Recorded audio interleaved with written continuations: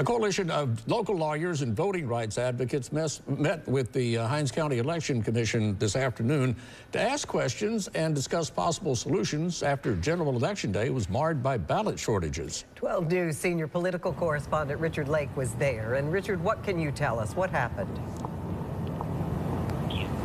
Yeah, Melanie, it was often a meandering and simply confusing 2 hours that these advocates met with the Election Commission, but both left the meeting very confident about where Hinds County will be set up and how they'll be set up for the 2024 elections. There were also some very key takeaways. The first being that the Hinds County Election Commission explained yet again that the ballot shortage was caused by an error in the ballot ordering process. As they have explained before, not enough ballots were sent to certain split precincts. That caused the delays that we saw.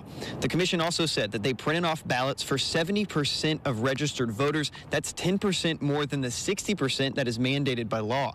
The commission also shared that they received the ballots about a week before Election Day, but did not receive any proofs of the ballots themselves before then to confirm that they received the correct ballots. Hinds County Election Commission Chairwoman Yvonne Horton says she's confident Hinds County will not make the mistake again.